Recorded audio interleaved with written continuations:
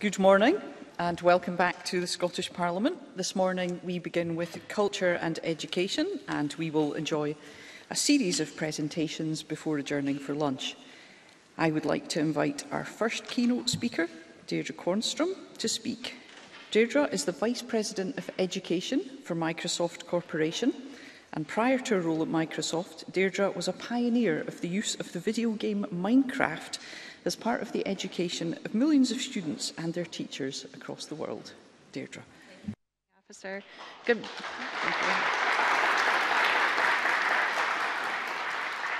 Thank you. Good morning, everyone.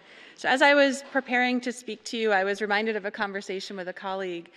We were talking about the potential of the video game Minecraft and how we should set our goals and our aspiration. And he said something which I admit I responded to with more skepticism than curiosity. But what he said was, what if we set our goal that every country in the world has a minister of Minecraft? Now, what does that even mean? I thought it was kind of silly, a little bit absurd.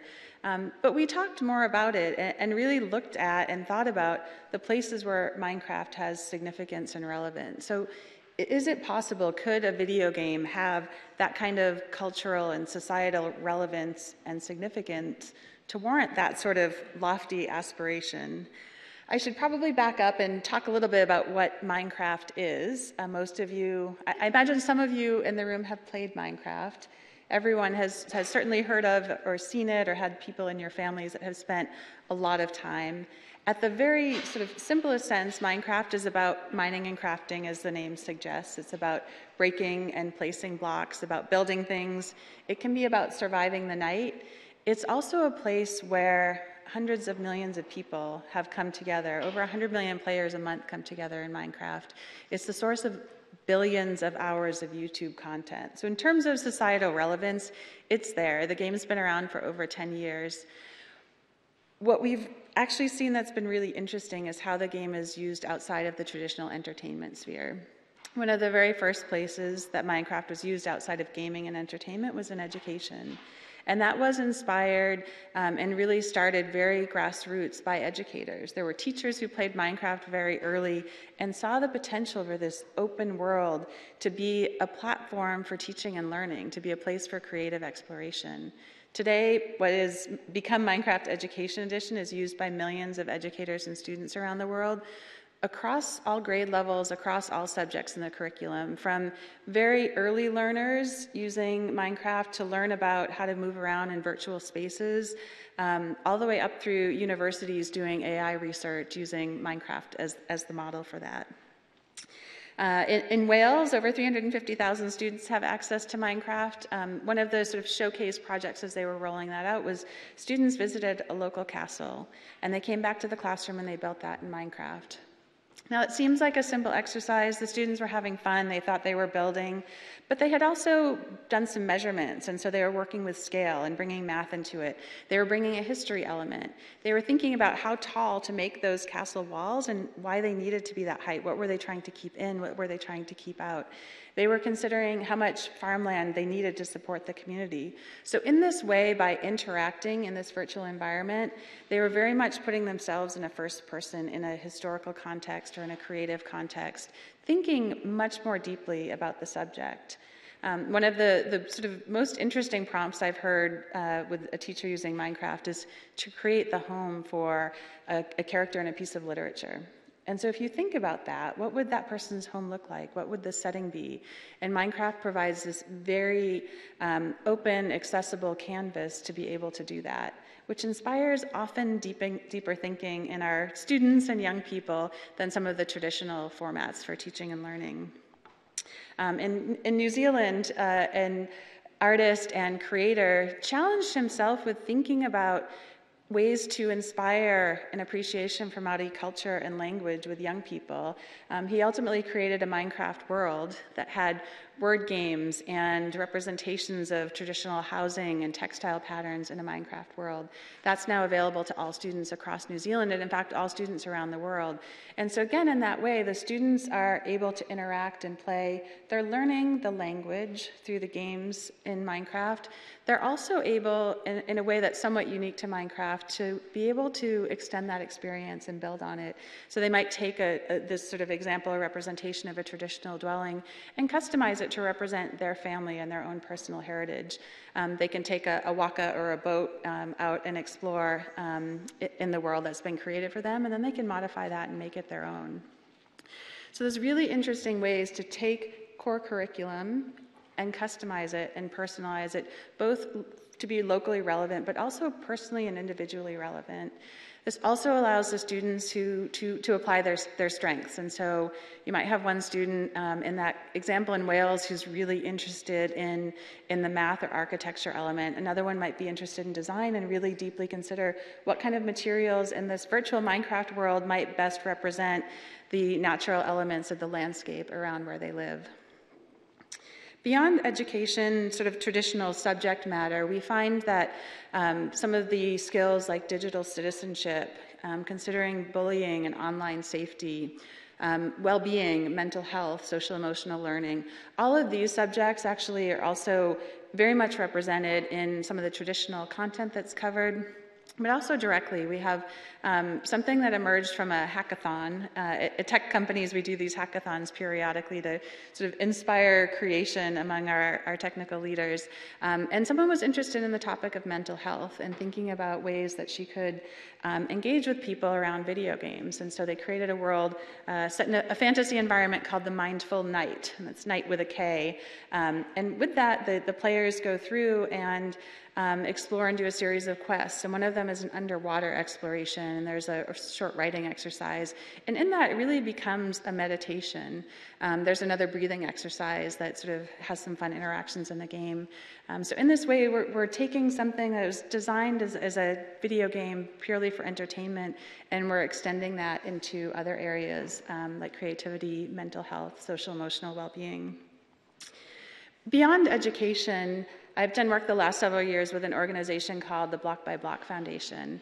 And this is, I think, somewhat unique in the gaming world. It's a partnership between Mojang Studios, which is the game studio that created Minecraft, Microsoft, and UN Habitat, where we use Minecraft as a participatory tool for redesigning and developing urban environments in some of the most disadvantaged communities in the world. We've done over 100 projects.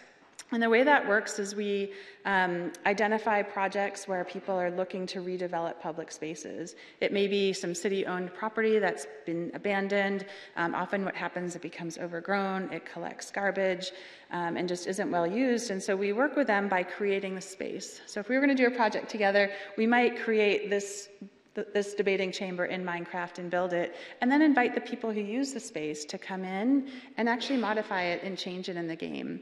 They're operating in the video game in this virtual 3D space in the first person. So they're sort of walking around as if they were in it, and it creates this incredibly immersive environment. It's also, we've found, much more accessible than traditional public input processes that might use renderings or 2D drawings. So they're able to go into the space. We would come in and we might say, okay, I'd like to change the lighting. I'd like to move this entrance. We need to make this space more accessible for people with disabilities.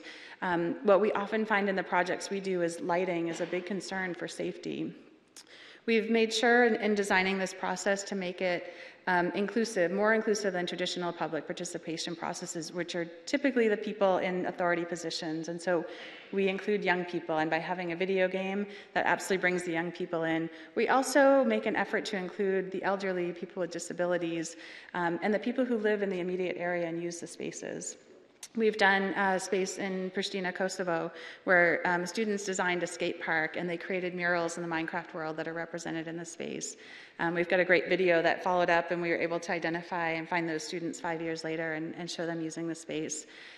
We've done work in Kakuma and Kalobeye in the informal settlements in northwestern Kenya, where typically when these settlements are created, there's space between sort of the dwellings and space to use, and as more people come, those become overwhelmed and there's less space to move around. And so with that, we brought together people with different languages, religions, cultures, And we're able to use this digital environment to make communication accessible. And with that created some central gathering spaces with designs that were inspired by some of the jewelry that the women created. It's been amazing. I visited so many of these sites, and it really is quite surprising to think about a video game used in this context.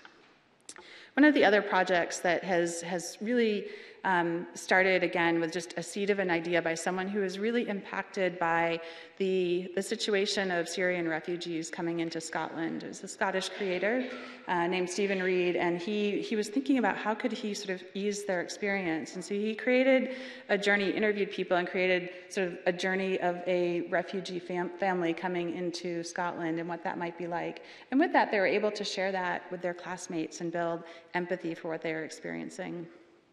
Now, the Minecraft, clearly I have a lot of passion for this Minecraft work and have seen this used across education curriculum for social impact, for increasing equity and accessibility. All of this is extended by the work that we do with Microsoft and Microsoft technology. A lot of my work is really focused on tools for teacher and student collaboration with focus on increasing equity and accessibility through learning tools. So we have things like Reading Progress, which is a tool that encourages literacy. It was designed for early literacy, but we found it's actually been a wonderful tool for adult literacy and for second language learners.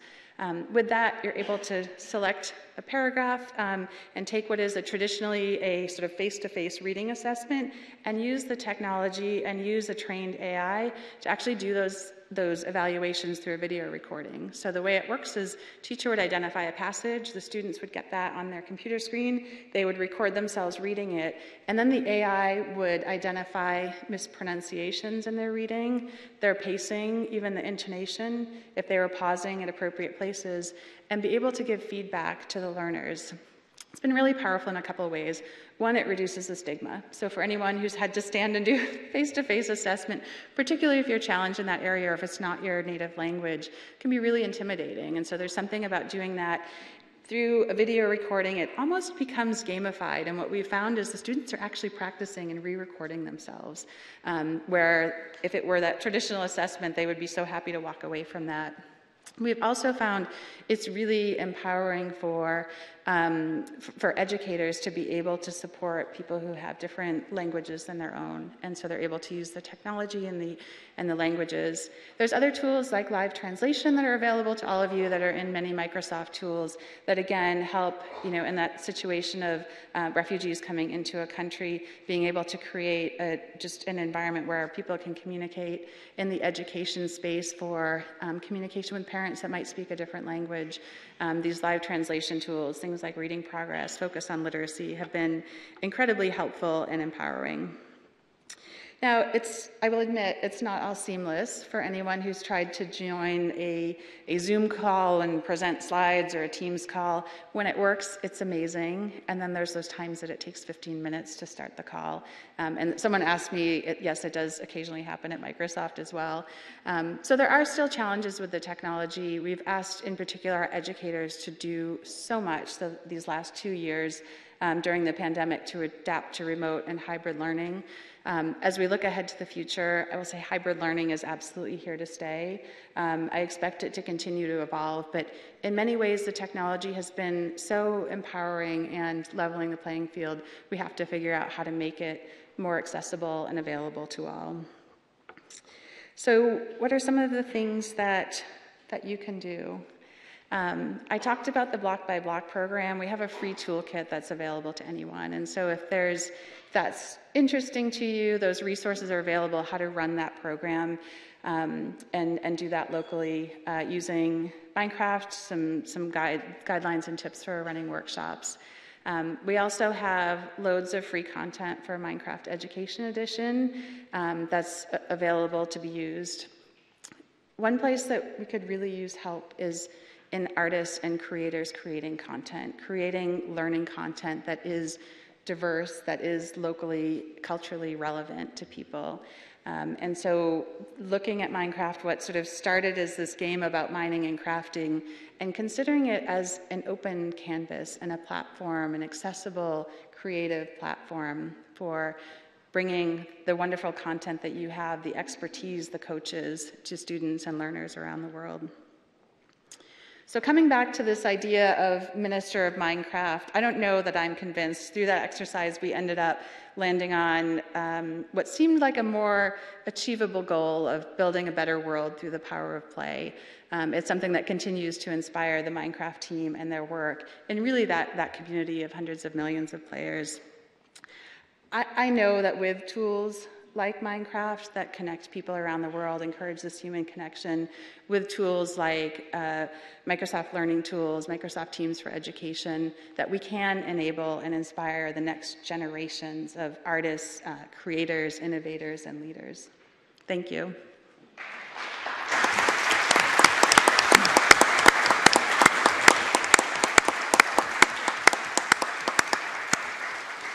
Thank you, Deirdre. I now call on Andreas Schleicher to speak. Andreas is Director of Education and Skills at the Organisation for Economic Cooperation and Development, OECD, in Paris. He is best known as the champion of PISA, the Programme for International Student Assessment. Andreas. Can I have my slides there? They are already. Thanks for inviting me. And these are still difficult times for us. Our eyes are still very much focused on the pandemic that has disrupted our thinking, our ways of working also in the field of education.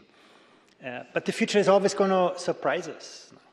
Climate change is going to disrupt our lives a lot more than this pandemic. And artificial intelligence puts education to a real test.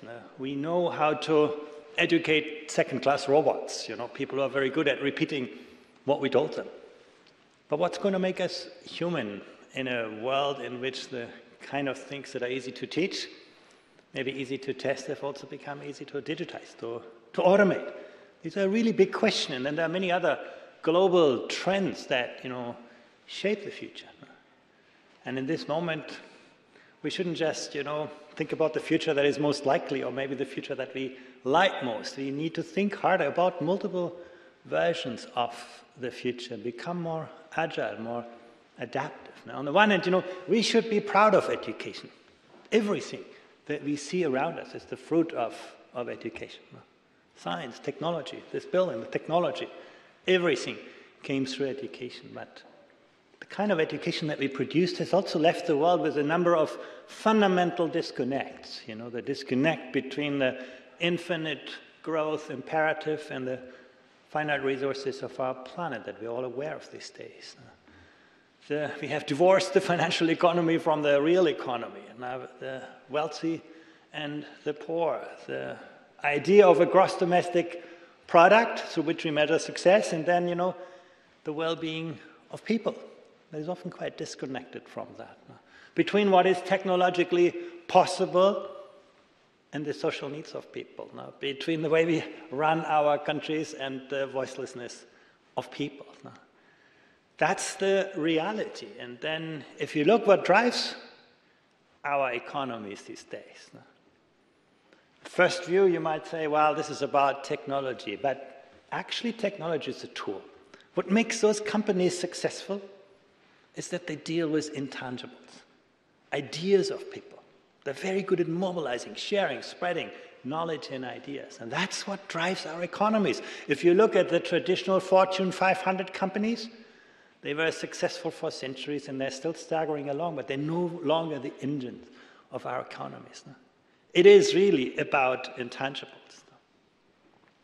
If you look at our labor markets, those with the right skills never had the life chances they have today. When I say the right skills, it is about the combination of cognitive, social, emotional skills. But those who struggle with a good education never face the challenges they have today. And there is this toxic coexistence. We have, young people finishing university and having difficulties finding a good job. And at the same time, employers say we cannot find the people with the skills we need. That's the dilemma that we have to deal with education. And when everybody talks about the future of work. We never know whether technology is going to destroy more jobs or create more jobs, no? But the mechanisms actually are surprisingly simple. No? We are seeing a decline in the demand for routine cognitive skills. Now, once again, the things that are easy to teach are losing most rapidly in value. We're seeing a rise in technology-intensive kind of skills. You put the two things together, actually, that is the future of work. It's not very, very difficult to comprehend. But it's going to command a very, very different kind of set of skills. Another trend that is very hard to believe for many of you, but it's actually true, we work less these days. The share of time that we spend walking has declined. And what does it mean? Are we preparing young people to do other things? To live with themselves, to live with people who are different from them, to live with the planet? It's going to become a more and more relevant question. Do we frame our lives around our work, or do we learn to live with ourselves, with other people? This is something that you have seen in many forms already. We live as if we could consume, 5 planets in America and 1.7 on average across OECD countries. Our way of living has become completely unsustainable. Has that made our way in education? Actually, when we surveyed in our PISA assessment, principals, 9 out of 10 school leaders say, yeah, of course, climate change is something that we do in the school curriculum. It's all already incorporated. And the same is true, for gender equality, conflicts, poverty, migration, and so on. But when we ask students, we got a slightly different version of this. On the one hand, you can see on the top, for students, the climate agenda has become urgent, important. This is a very personal agenda. It makes meaning to young people, the future of our planet. But when you ask them, can you do something about it? Or do you believe that what you do is going to make a difference for people in other places? The bars get a lot shorter. And that's the crux of education today. We have made young people passive consumers of prefabricated content. But we don't give them that agency, the capacity to do things, to mobilize their cognitive, social, emotional resources, to build that agency and that co-agency. We never live in isolation. We always do things in interaction. And that collective agency that makes sure that, the whole is always bigger than the sum of the parts. I have some data to, support that. We, in our latest PISA assessment, where we typically look, at mathematics, science, that's what the OECD really puts a lot of emphasis on, but we also looked at something that we call the growth mindset of young people, and you can see that here on the horizontal axis. And you can see a country like Estonia, where students are doing really well academically, is also a country where students, see the sky as the limit. And you can take a country like Indonesia, where students struggle academically. And most of them believe, success is about the intelligence I was born with. That growth mindset is so important. And you can see, actually, we're not talking about opposing spectrums. Some people say arts education and mathematics education is a zero-sum game. Actually, it's not. They're two sides of the same coin. We need to see those interactions. And when you see this across countries, education systems that are very, very good in developing those human skills, that growth mindset, they also tend to be very good academically. It's not one taking away things from the other. It's about two sides of the same coin. We can also see that students with a growth mindset were more motivated to master difficult tasks. They had a greater sense of self-efficacy. They were less afraid of failure. If you want your children to be creative, imaginative, you have to give them space to do things, to experiment. If you experiment, you take risks. If you take risks, you make mistakes. If our education systems do not help young people to learn from and with mistakes, maybe young people are not going to be so creative. You suddenly see how those things are linked. This is one of the most disturbing findings from our survey. And I've put the chart the right way. You might think, we measured creativity at age 15 and we measured creativity at age 10. And in every jurisdiction for which we have data, we saw that 15-year-olds are less creative than 10-year-olds. If I would tell you, well, your students do worse in mathematics when they're 15 than when they were 10, you'd probably say, well, maybe we should do something different in education. When it comes to creativity, We don't even, we notice this, but we don't think this is about education. No? Somehow we have come to believe that this is something that, is outside the scope of education. And it's not so surprising. No? Children are born with an abundance of creativity. If you have a 3-year-old son or daughter, they are going to question everything that you're going to tell them. They're going to experiment with anything that comes into their way. They're always willing to learn, always willing to unlearn, always willing to relearn when the context changes. And then we put them to school and we start to make them compliant with our ways of thinking, making them, reproduce what you expect as a teacher. And then we get surprised that our education systems take something away from that energy that is the fuel of 21st century societies and economies. We need to think about this harder. Knowledge in the world grows exponentially. And it has so many facets and features around them. So many things that we could be learning. But the important thing is, it all comes with people. That's something that we often forget in education. Learning is not a transactional business, it's a social, it's a relational experience. The subjects that you liked most when you were in primary school probably had a lot less to do with the content of what you learned than with the teacher who taught you. If you had a teacher, who knew who you are, who, understood who you wanted to become, who accompanied you on that journey, you loved the subjects that they taught.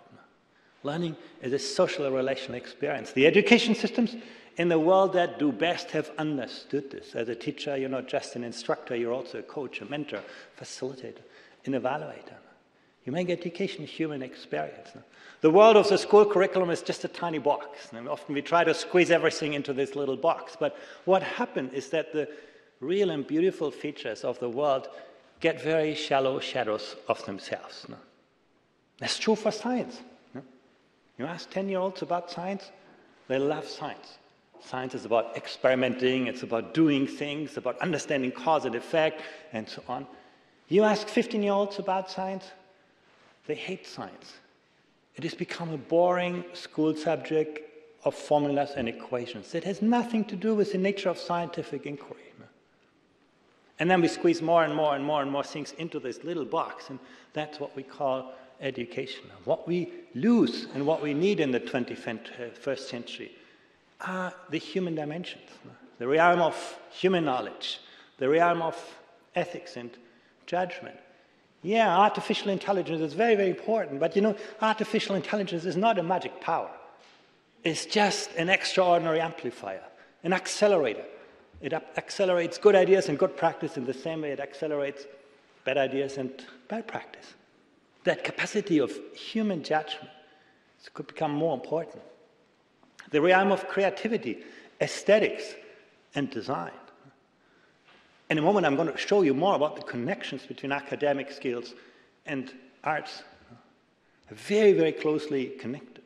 The realm of natural and physical health, the realm of economic life. Now, those are the human dimensions that are going to make a difference in the 21st century in the time of technology. And that really has moved arts and the arts education from the periphery to the center. Many of us call arts education a kind of extracurricular activity, something that we put on top of the school system. Actually, in the 21st century, it's the core of the school curriculum. And we can use mathematics and science and history, all of this, as ways of exemplifying this, of those kinds of human experiences. Creativity, I talked about creativity, but if you look, actually, creativity is an inspirator of many other important skills in the 21st century. Students who are more creative, imaginative, were more curious, they were more persistent, they had greater trust, greater empathy. They were relating better to other people. If you can think for yourself, if you can live with other people, you do lots of other things as well that become really, really important in the 21st century. And creativity is easy to destroy, but it's not so easy to build. Actually, what was the single most important predictor of creative capacity of children? Arts education. Not so surprising to you. But still, we often don't find the time for that.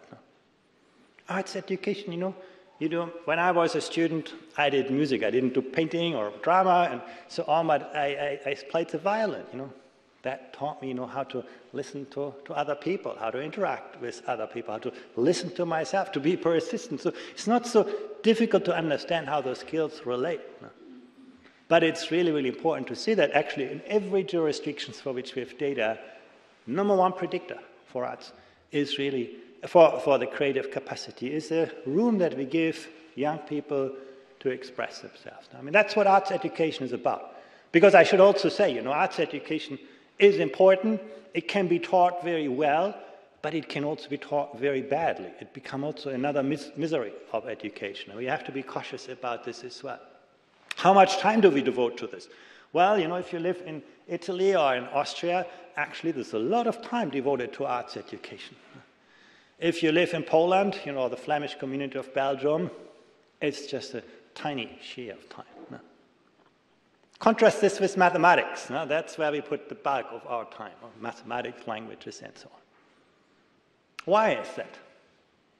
Well, one explanation comes actually when you look at the economic utility. On the horizontal axis, you see the income of people over the life cycle. On the vertical axis, the share of people going into a profession. You can see if you become an engineer, you're more likely actually to get a good salary than if you become an artist. That's basically what drives human behavior, parental choices. That's why we tell, our children, study science, don't become an artist. But that's a 20th century way of thinking. It's not a 21st century way of thinking. And I'll tell you why. When we looked at the 100 most innovative jobs in OECD economies, we ask ourselves, where do the people come from? Number one is engineering and computing. Clear, a lot of tech innovation today is about technological innovation. No surprise. But number two, the people who had studied the arts. The 100 most innovative jobs, the origin of the people, the pipeline, is people who have developed those creative skills, who can express themselves, who can think out of the box. We saw those data and we asked ourselves, why? And the answer is, when you ask the innovative people themselves, very, very clear. This is where you learn to develop original ideas. This is where you learn to assess the originality of your own thinking. This is where you learn to test the boundaries, to express yourself, to actually experience cultural diversity, cultural differences, different ways of thinking. Our societies, our communities have always been most successful when we were very, very good in building those kinds of interactions. People who have done that in their study just become very good at that and drive our futures. That's the 21st century way of looking at this question. This is, again, why arts and culture really need to get at the heart of a good education. And there's some data supporting for this. Once again, we shouldn't look at this as a zero-sum game. We can see actually arts education, science education is very important. And I should tell you, a few years ago, I was in the city of Chongqing in China. And if you don't know Chongqing, that is most likely where your laptop or your mobile phone comes from. An incredibly successful kind of in a place, 30 million people live there with skyscrapers and everything, building all of the technology. And the vice governor asked me, don't talk about, math and science. Talk about culture. Talk about arts. What can we do in education? And then I asked him, interesting, you build all of those technologies. I thought you need a lot of engineers, but, you want to talk about culture and arts. And he said, well, in 50 years' time, none of what you see around yourself here is going to remain here. Time has moved on. The jobs will be gone. New things will be created. Our contribution to history, none of what you see here will make a contribution to history. Our contribution to history will be what we contribute to global culture. People who understand that have a very different perspective on the future of education than people who just have that very narrow instrumental view about the future. But here's some data on this. Classroom drama strengthens verbal skills. There's some good evidence about it, basically your capacity to express yourself and so on. There's a clear, not only a correlation we've shown actually there's a causal link between those two. Music, dance, I'm sure Ophelia will talk about this in a moment, very, very powerful drivers of students' capacity to take initiative, to build agency, to express themselves, to interact with different people. So it's not really difficult. It's difficult to teach it well. I think that's a really important point. Once again, you can teach painting in the same boring way that you teach science. Teaching it well is hard, but actually the impact it made is very, very clearly visible. And then, ultimately, arts is about the way we express ourselves as culture. So I know my time is up. I'm going to stop here. But again, the main message really is that we should really sort of make that transition in our way of thinking, to look at culture as the arts. That is what our humanity in the 21st century is about. We see it clear as data. And we can support and develop those skills in the same way as we can, develop mathematics and science skills. But we need to have better tools to make them visible, to give also teachers better ways to actually see this. And then ultimately ensure that, better skills translate into better jobs and better lives of people. Thank you very much.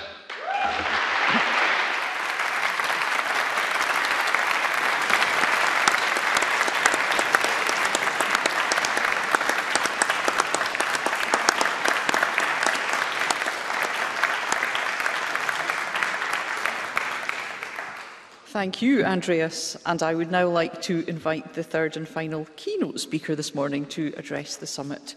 Ophelia Balogun is a young choreographer.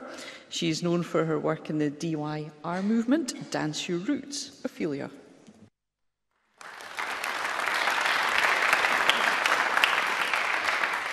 Thank you. Good morning. I would love to share with you some of reflection. Maybe about the foundation of our thinking and consequently our society. The split among mind, body, and spirit had influenced not only the Western approach to medicine, but also to arts. Our society does not consider these three elements interconnected and communicative. As a movement artist, I have always perceived that dance education, or education in general, the physical performance leave behind the development, the discipline, and the connection with the intuitive and instinctive side of an individual. When, even in arts, a single structure or a single technique become dominant, it means that social and human dynamics have become violent, indifferent, and rigid. For many of us, including myself, the dance journey begins for healing, not for entertainment, for healing and reappropriation, a journey to recognize the existence of other tools for interpreting the surrounding reality, a journey to understand the complexity of languages that create a personal story in relation to the political and social history of a country. A journey to discover that healing through arts, is reconnecting with nature as the ancient and traditional form of dance, categorized as indigenous, are simply a beautiful and sophisticated manifestation of the rituality to homage and respect the balance of the planet that we live in. The responsibility to transform the narrative about ourselves is accepted when we have the tools and the instrument to do so. Dance is supposed to be a safe space where we can experience uncomfortability. I am a dancer. Before, what I do is what I am. I use the body to become infinite possibility, to set myself free from the game of obsessive categorization that this society likes to play so much. Again, it's the concept of separation that constantly repeats to us that we do not belong to the room or want to separate for what makes us whole.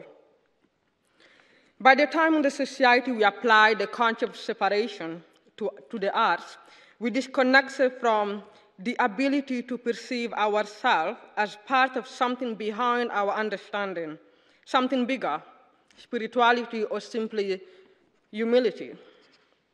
We disconnected from our physical body, dance, or acceptance and perception of our body images and our inner rhythm. We know how important inner rhythm is, especially in our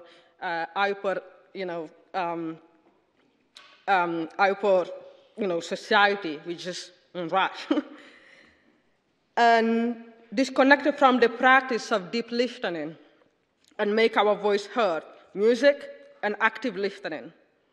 And disconnecting with who, through their efforts, allow us to be here in this moment. Storytelling, history, and values. In our addictive human habit of creating boxes, we forget that we are talking about artistic disciplines. Artists cannot think in terms of categories because they see and they need to see everything as one, or in other words, connected. It sounds as a spiritual or abstract concept, but is actually a very practical fact. Creating boxes and categories on art form that advocate universal languages can simply take away voices and self-esteem and neglects the new global generation to be heard. Dance plus music plus storytelling plus history plus spirituality plus tradition equals culture, equals sense of belonging, equals connection. In our present education, these elements are separated. If you want, you have to go to become a musician, you go to music school, dance school, everything is separated. But it's actually the addition of this element that creates culture. In order to have it back, we need to englobate not the concept of diversity, but the content of diversity. Diverse body, diverse voices, diverse way of moving, of thinking. With diversity, I mean the respect of the cultural universe that each of us carry inside ourselves, accepting that in a world of displaced humans, the new generation of today, not of tomorrow, of today, have more than one culture inside one body. I am myself the daughter of true strong culture. It means accepting that diversity is not just another category to trap an individual because we are afraid of their or her or his content. Because freedom means social mobility while I'm expressing my content of my inner cultural universe without being afraid of not ticking boxes. In 2022, a diverse body still need to ask permission or justify their presence in a space. We cannot just be dancers. We need to be activists. Feeling uncomfortable in a safe space is becoming a privilege of few. We are forced to put on stage our trauma, to force the world to listen, to shout that our playground becomes a battlefield, to use dance as a tool for social change, because up there, they're still thinking that we are entertainment. We are here to remind you of your value in the purest form. How you perceive your life is in your power. How you react to attacks in your power. How capable you want to be in your art or in your craft is in your power. The way you decide to do anything is your free choice. How human you choose to be is in your power. How much you can learn from everyday situation is your choice. How conscious you want to be is in your power. How far you want to see is in your power. How far you want to go is in your power. How kind you want to be to yourself and others is your duty. How much time you need to improve is your right. Connection is the first rule of interaction. Forgetting where you come from teach you to discriminate the path of others. Remembering who you are, how far you have gone, and how far you want to go teach you to respect the path of others. We need a change of paradigm or forma mentis. if we wish the future generation to bloom. Because this is what it's about, am I correct? It's about the new generation. That's what we are here for. Living our legacy. Then why we are making education about us? If you want to be mentors, teachers, educators, facilitators, or simply set an example, we cannot put ourselves at the center because it's not about us, it's about them. So let's start to educate ourselves right now. How do we fight the concept of separation? Creating bridge through intergenerational action or collaboration. A young person might not have your 20 years plus expertise, but they embody innovation. In their ignorance, they might share with you some gifts. Children are an eternal example of that. I don't need to explain you that. We can come to you in our vulnerability and asking questions to be included, because at the end of the day, we are the one that we will pick up from what you will leave. So don't keep us out of the conversation. The movement to overcome, transcend, knock down the concept of categorization already start. Academia and some institution organizations are behind just because they are still in the conversation instead of being in the action. A body requires dancing. A body requires action. And you don't need to be a dancer to be in the action. Thank you.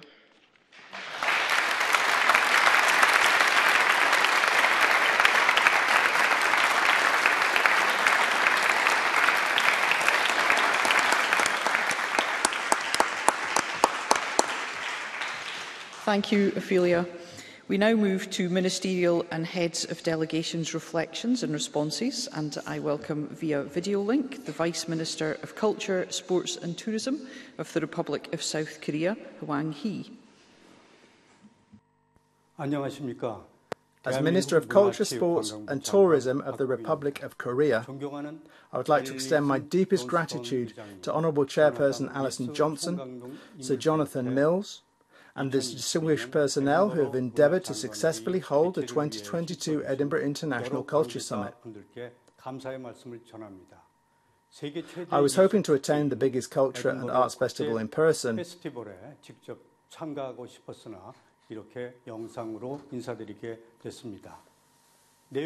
but still grateful to be virtually with you today.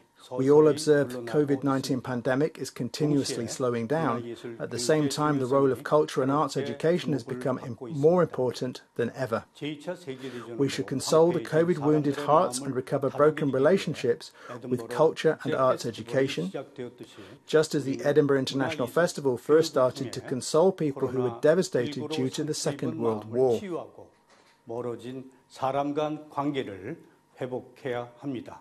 This is why we should underscore this occasion as a great opportunity to discuss the role and meaning of culture and arts education.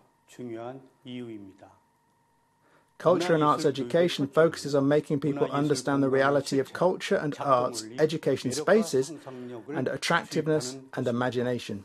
And ultimately it tends to foster and stimulate creativity, sensitivity, experimenting spirit and the challenge spirit. The 2022 International Festival will be a remarkable and effective educational venue itself. I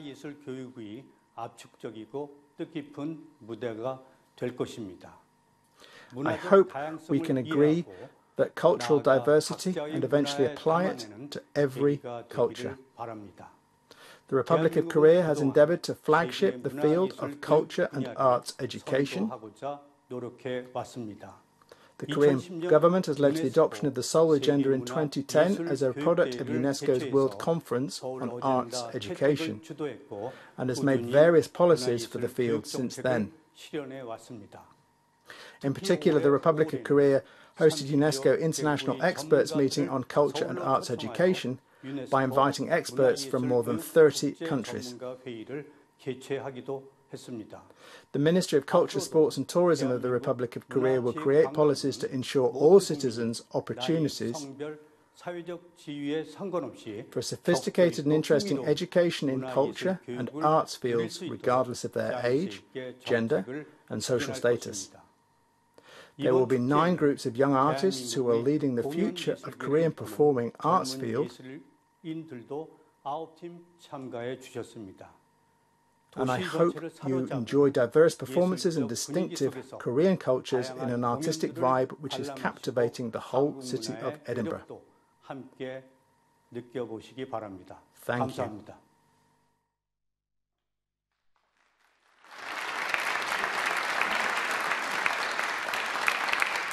Thank you, Vice Minister. I now invite Ms. Darchi Vilsoni, State Secretary of the Ministry of Culture of the Republic of Latvia, to address us. Ms. Vilsoni.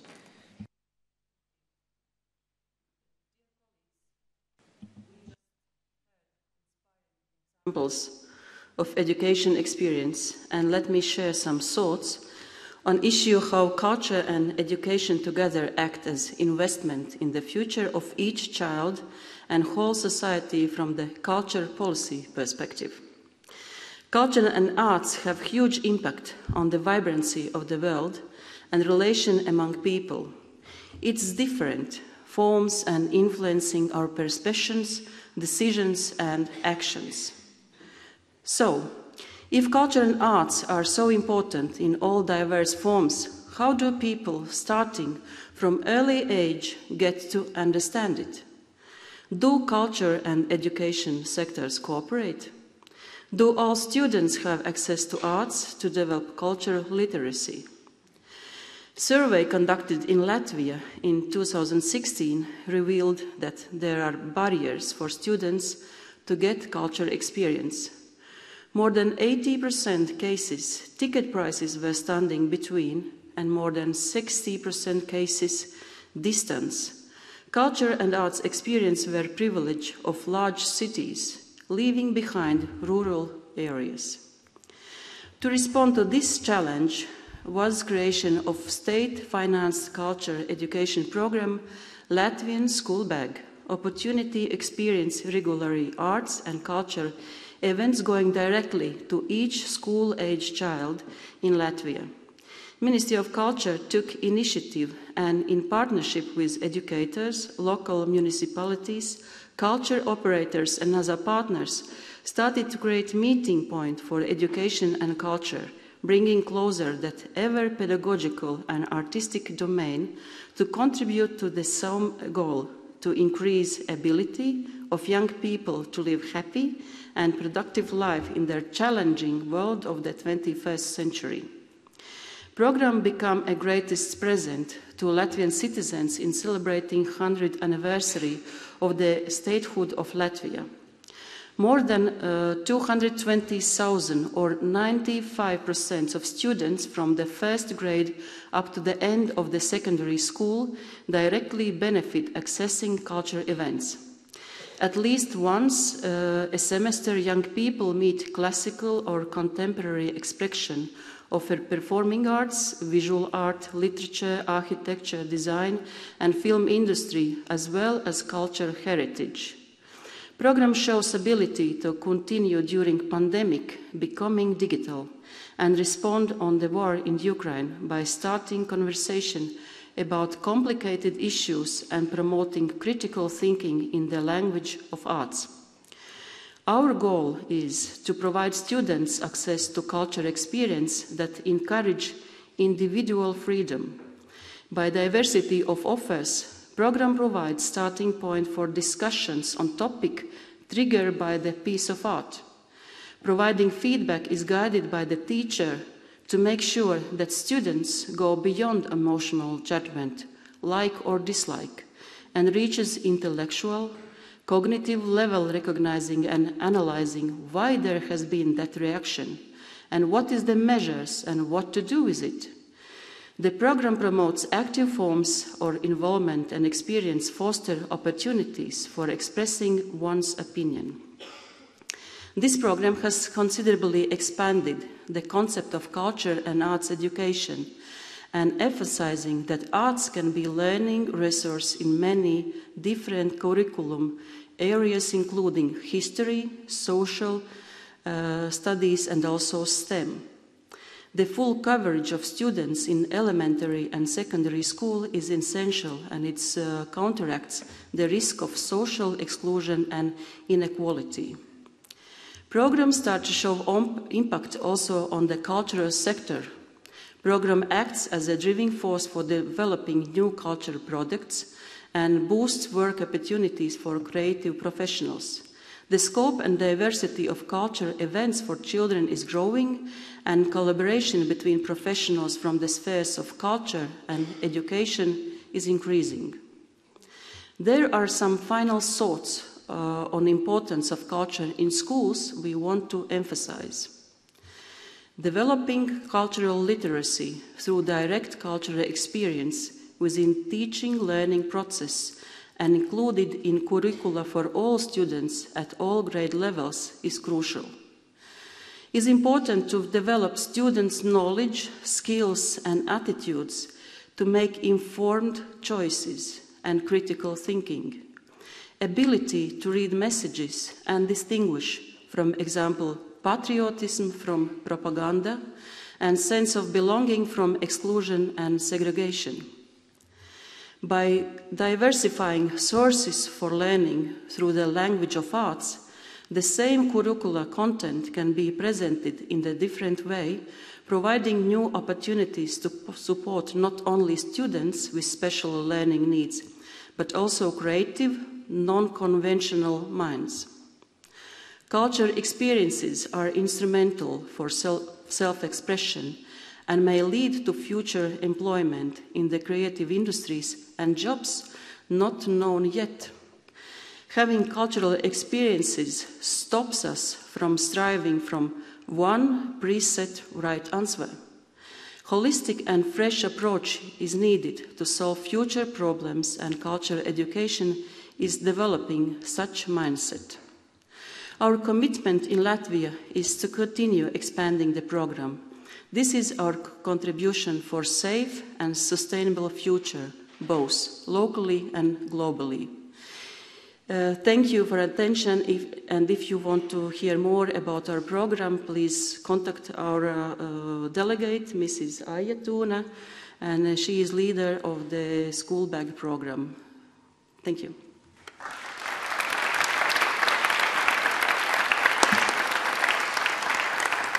Thank you, Ms Vilsoni. I would now like to invite the Minister for Arts, Culture and Heritage of New Zealand, the Honourable Carmel Sepuloni, to address the summit.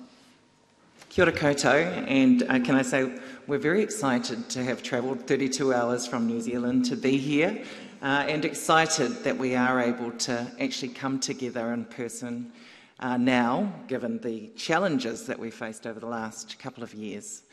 I am the Minister for Arts, Culture and Heritage. I'm also the New Zealand Minister for Employment, and I think it's really important that we don't underestimate the connection between those two portfolios. In our Arts, Culture and Heritage portfolio, one of our priorities is certainly sustainable careers. So it's with great interest that we listened to the speakers today, because of course educational pathways are integral to ensuring that we can have meaningful and sustainable careers in the arts sector. So can I thank the speakers that presented? Can I also acknowledge that COVID has meant that many of the challenges that we already faced pre-pandemic really were exacerbated, and I think the speakers have highlighted really well some of the educational challenges that have been exacerbated during the pandemic but have existed for some time. I'm really interested with the discussions around cultural content, and I do want to acknowledge Deirdre for mentioning the New Zealand content maker Whetu Patai and what he has done with Minecraft. It is really important that we use our digital platforms to provide cultural content that is relevant to our young people in our countries. And even more so, I think, during the COVID experience, given that we have been so increasingly reliant on using digital platforms. So I do want to acknowledge, Deirdre, the work that you are doing in that space, and I want to recognise that as a country, during our own response to COVID and with our own arts recovery package, we had quite an intense focus on Indigenous knowledge.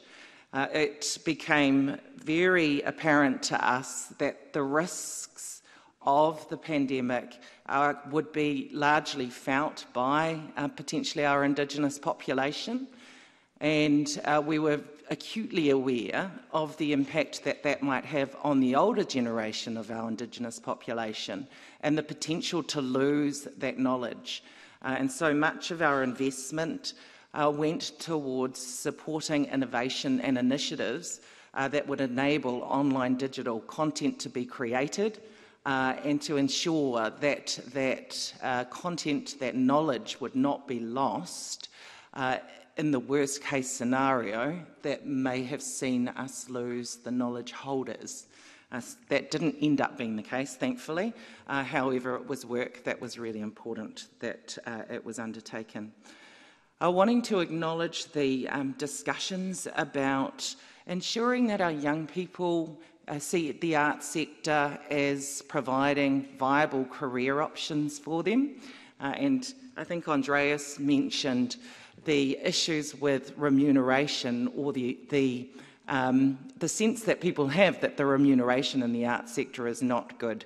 And I want to acknowledge what you said, Andreas, about the reality that people with creative qualifications and creative minds can actually go on to earn quite decent money.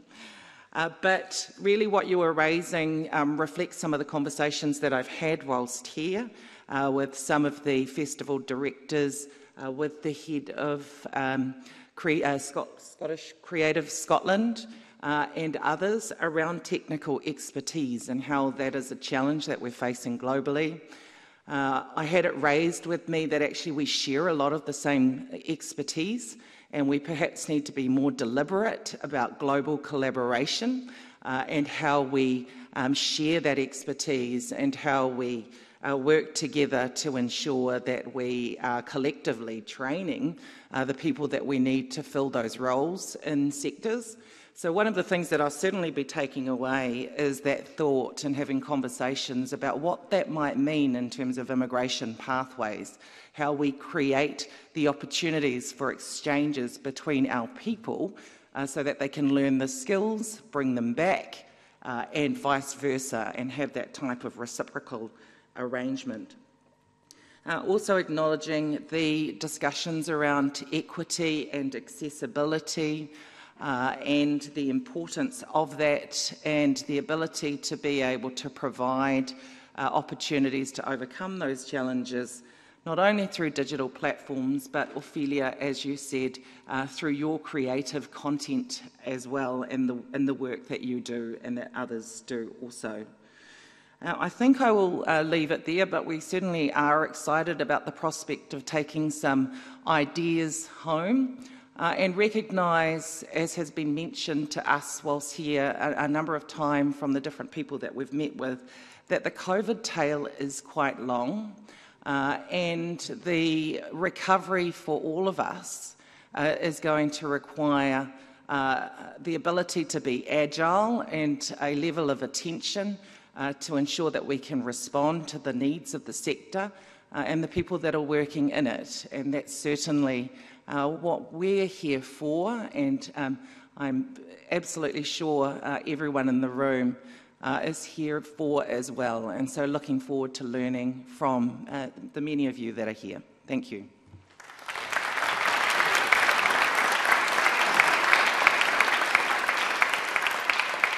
Thank you, Minister. I'm delighted now to welcome via video link from Tokyo, Keiko Nagaoka, Minister of Education, Culture, Sports, Science and Technology of Japan. And we are honoured that this is the first international address by Minister Nagaoka following appointment to this post. Thank you. Hello everyone. I am Nagaoka Keiko, Minister of Education, Culture, Sports, Science and Technology of Japan. Congratulations to you all on holding this Edinburgh International Culture Summit, and I would like to express my sincere appreciation to Nadine Dorris, Secretary of State for Digital Culture and Sport, Angus Robertson, Cabinet Secretary for Constitution, External Affairs and Culture, Right Honourable Alison Johnson, Presiding Officer of the Scottish Parliament, Sir Jonathan Mills, Director of Edinburgh International Culture Summit, and to everyone else who has devoted themselves to holding of this summit. I also wish to celebrate with you the 75th anniversary of the Edinburgh International Festival, your famed arts festival held annually at this time of year. I regret not being able to participate in the Culture Summit due to scheduling conflicts, but I'm sending this video message under the theme of culture and education. Here I'd like to introduce some of the latest developments in this field in Japan. In Japan, the Ministry of Education, Culture, Sports and Science and Technology, MEXT, has jurisdiction over both cultural and artistic affairs, and in the past, relevant education department in MEXT were responsible for arts education at schools. But as a result of legislative reforms, the responsibility for arts education was shifted to the Agency of Cultural Affairs, ACA. An outside agency under MEXT, the ACA is a specialised organ for implementing cultural policy. This enables the ACA to make optimal use of its expertise in measures for promoting the arts and culture and its networks of arts-related persons for arts education in schools. The ACA is developing integrated initiatives for arts education, from cultivating students' interest in the arts in school to fostering top-level artists. Next, I'd like to talk about our initiatives for securing opportunities for children to come into contact with culture and the arts during the COVID pandemic. Because of the impact of COVID, after 2020, the opportunities for children to appreciate and experience culture in the arts, both inside and outside of school, were sharply decreased. Fortunately, now the situation has improved, and it's still not the same as it was before the pandemic. We want to get back to those opportunities for children to appreciate and experience diverse environments of traditional culture,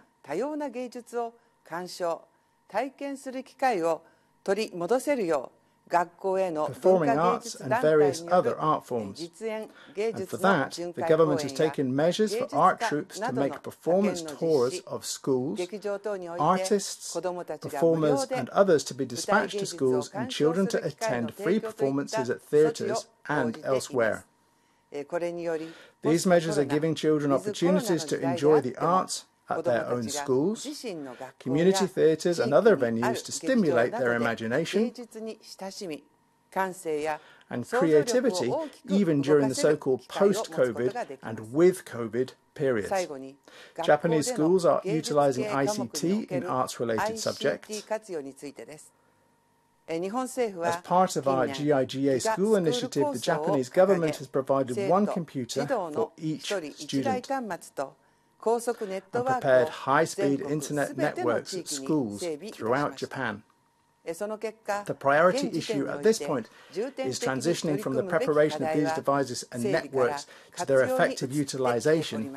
MEXT is strongly supporting this initiative, and particularly through its specially established teams, so that all schools across Japan will be able to provide education utilising ICT. The utilisation of ICT is also making rapid inroads in arts-related subjects like music and art. For example, in some schools, students can receive lessons from professional artists online, and in others, students can study and enjoy artworks kept at museums distant from their schools. Schools are often actively making efforts to broaden the range of students' artistic expression through the use of photographs, video and so on by means of their computer terminals. Moreover, by taking photos and videos by tablet, cameras of student works and the process of their creation, teachers and students can utilise them for effective assessment. To facilitate further reference to this environment for education, Next has been providing explanatory videos and materials on its website regarding this unique utilisation of ICT in arts-related subjects. During the global pandemic, we have reaffirmed the power of culture and arts, and culture and arts play a vital role for enriching children's sensibilities and imagination. 文化芸術は子どもたちが感性や想像力を豊かに働かせて Fostering creativity that in turn creates social value and nurturing a richness for humanity by children's learning together with their companions. Japan will resume, continue and develop these cultural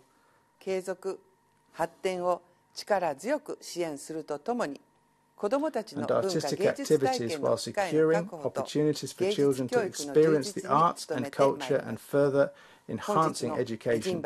I sincerely hope the discussion today at the Culture Summit will be an opportunity for showing a clear direction and guidelines for meeting the new challenges to culture around the world. And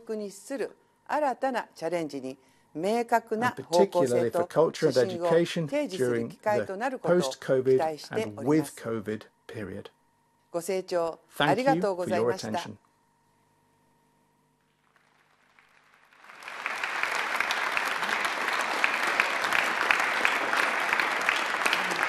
Thank you, Minister Nagaoka. I would now like to invite Minister Emmanuel Mtwitwa, Minister of Sports, Art and Culture from South Africa, to speak. Minister. Thank you very much, Presiding Officer, and sorry for a little bit of flu which one has.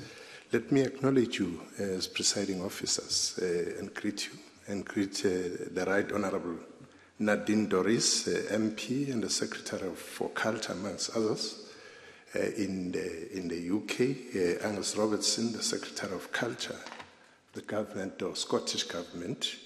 I've seen a few of my fellow Ministers of Culture here. Greetings to you, Excellencies.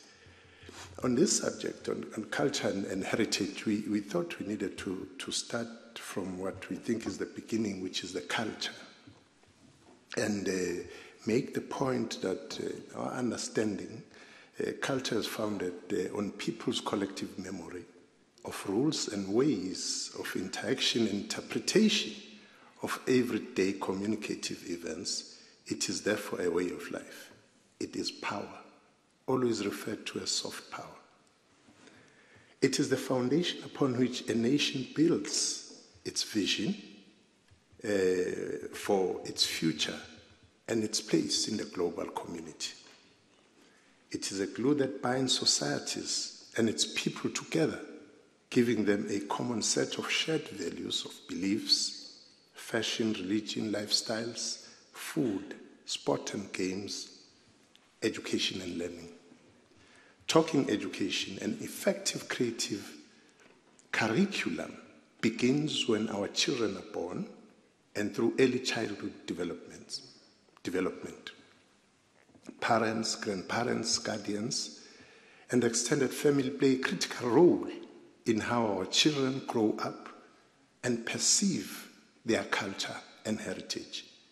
It is said that they learn music even before they are born. Before they are toddlers, they observe our customs and aspects of our culture, such as what we eat and what we wear. With this deep appreciation, the government of the Republic of South Africa, through the overarching policy of the National Development Plan 2030, affirms the Department of Sport, Arts and Culture, which I'm privileged to lead in my country, and the Department of Basic Education to partner in the promotion and implementation of arts education and training in the public schools. In response to that directive, the Department of Sport, Arts and Culture developed a program known as Artists in Schools. This is an initiative to position the community arts practitioners in schools to provide arts education throughout the country. Our partner on this initiative, as I said, the the Department of Basic Education, in its curriculum assessment policy statement, provides direction and guidance on the two main domains, that is the visual arts and the performing arts. The two main creative domains are believed to be the invaluable resource and catalysts to the transformation of creative arts teaching experience in the public schools. The two domains can be broken into the following, which is provided to not all the schools of South Africa, but to some of them, because not all schools teach arts education. Visual arts, drawing, painting, sculpture, crafts, design, etc. Performing arts, specifically music, and African and indigenous music, Western classical and opera, jazz, hip-hop, African traditional, contemporary South African, universal, ballet, and drama. Among others, the Arts in Schools program does the following. One, it supports the promotion of the creative arts in the public schools by recruiting and appointing arts practitioners who are proficient in a variety of domains and their subdomains. Two, this program can be viewed to be dealing with very critical areas of cross-cutting themes that include teacher development, curriculum enrichment and implementation, as well as social cohesion. Three, the program does not only promote the creative arts, but it is importantly geared towards unearthing, developing new and raw talent amongst learners. Four, in addition to all the above mentioned factors, the Arts in Schools creates sustainable job opportunities for the unemployed arts practitioners who are placed in the schools to assist creative arts subject teachers in the delivery of the curriculum to the learners in the classrooms. The last point on this, the program responds to capacity constraints that are highly prevalent amongst the majority of the creative arts teachers who have been assigned this subject. Somebody here in the keynote address did mention this, that in some instances people see creative teaching and arts teaching as an add-on or a nice to have. So these teachers also assigned this subject in addition to core areas like languages, science, and mathematics.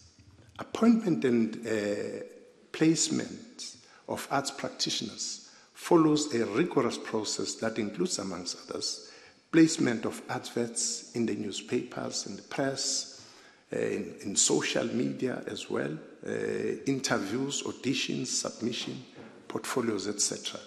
We want to see this program of ours expanding to all the schools because, as we said, as has been said also here, that the future in the world is moving towards creative, and creative as a subject and creative as a way of life is going to be dominant in everything human beings, in every human endeavor.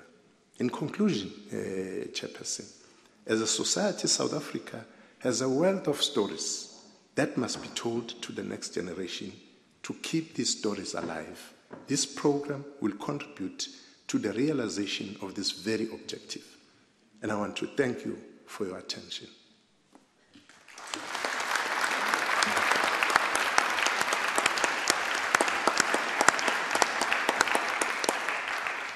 Thank you, Minister, and thank you all for sharing the many opportunities of the role of culture in education.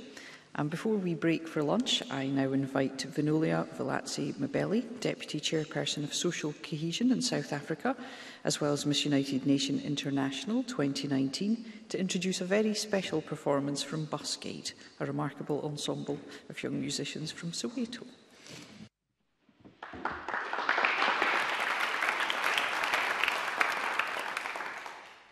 Thank you very much, Presiding Officer, and greetings to everyone today.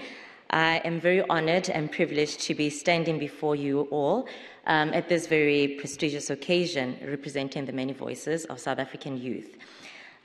Just a little bit about what I do. Culture exchange, culture plays a very major role in our lives, and it gives us a sense of belonging, and this is why it is very important at this point in time in our lives to amplify the idea of cultural exchange now more than ever as we become global citizens.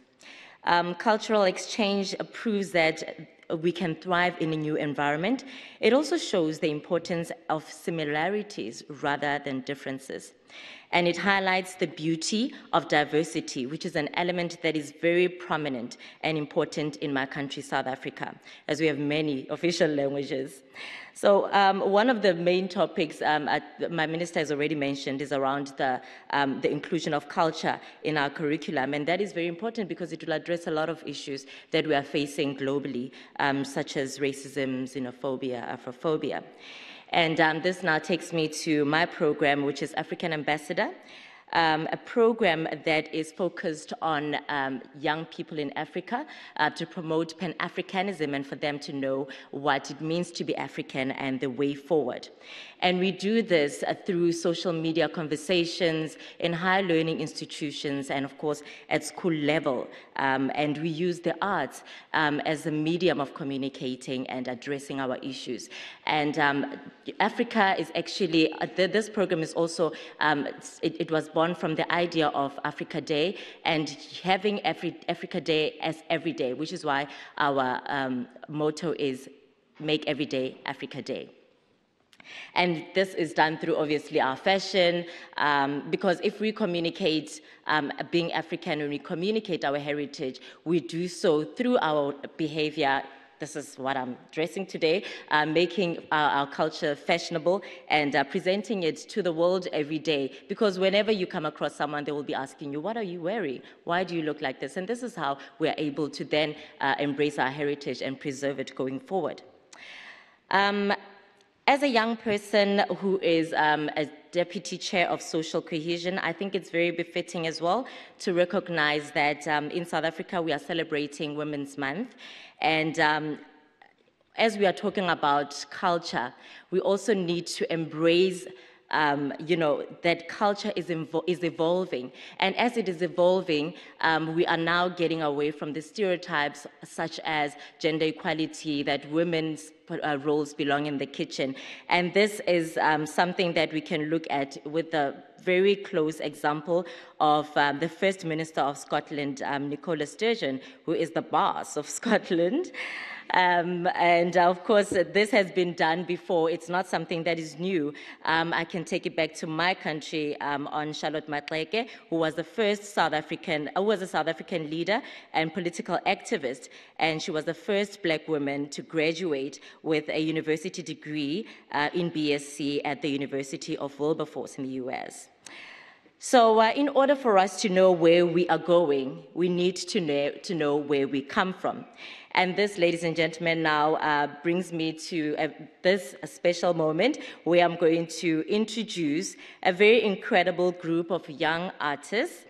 The Buscade Soweto String Ensemble is an extraordinary talented musical group from South Africa. They are literally our pride. The project was established by Rosemary Nelden in January 1997 in response to the request from the local Diepkloof community. Initially, this project consisted of 15 members of the original Diepkloof project, and today they are boasting with 115 students ranging from the ages of 6 to 34, all of whom are drawn from underprivileged communities. So one of the missions of Buscade is to give children from underprivileged backgrounds in the townships the opportunity to learn classical instruments to the highest possible standards. This multi-award-winning group in 2015 was chosen to receive the 2015 Art Award from the Turquoise Harmony Institute, while in 2013, their founder, Rosemary, was awarded the honorary membership of the Royal Philharmonic Society. a rare and highly prestigious award which has been granted to fewer than 140 musicians in the past 200 years. Ladies and gentlemen, please put your hands together for Buskate.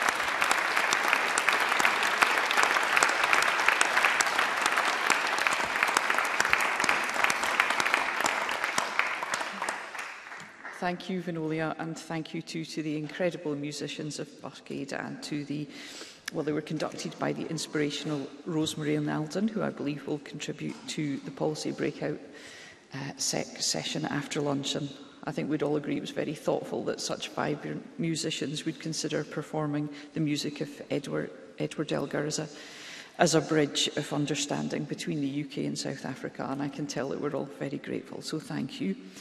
We will now break for lunch, and I think one of our Parliament team will announce what's happening next. Thank you all very much.